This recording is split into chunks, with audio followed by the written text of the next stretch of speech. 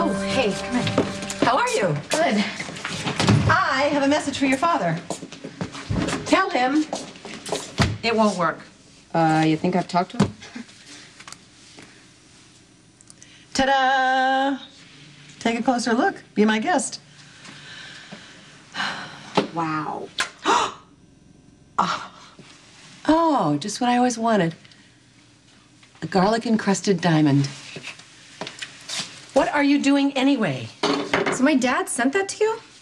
Well, I can only assume. It arrived on my doorstep with a mysterious message written on the back of an invitation to New Year's at the Metroport. What'd the note say? You've got the rock, I've got the setting. Any idea what that means? No. I mean, I told you, I haven't talked to him since the whole Aiden incident.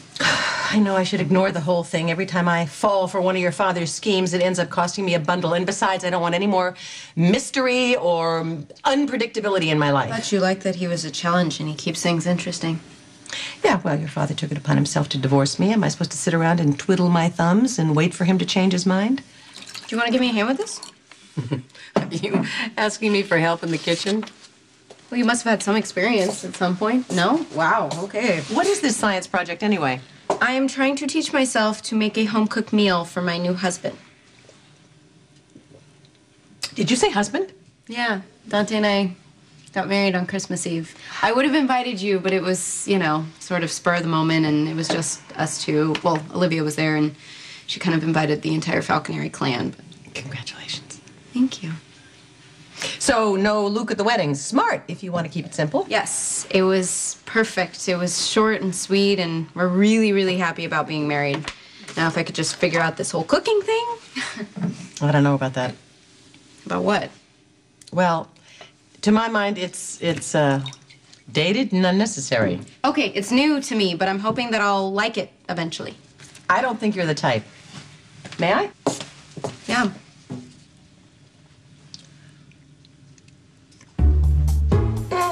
Oh, no. Trust me. Woof! You're not. Oh.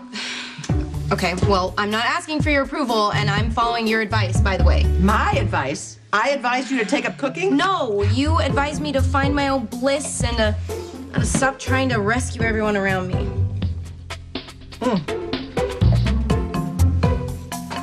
That advice still stands. But if this is who Dante needs you to be, you're in trouble. I'm not changing myself so that I can be Dante's wife. You sure about that? Yes, I am. Look, we both agreed that we weren't going to change each other, and he's, you know, got his own thing. He's a cop. I got to figure out what my thing is.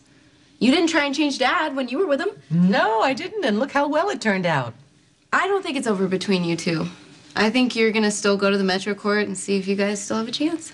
That ship sailed, sister. In fact, it was hijacked and destroyed by your father, Captain Luke Sparrow. I don't know. I don't think you would be coming here asking me questions about him if you weren't still invested. I will be there to tell him that I refuse to mule for his stolen diamonds. I am done carrying his load. In fact, I'm done with him. Whatever you say. Should be a fun New Year's.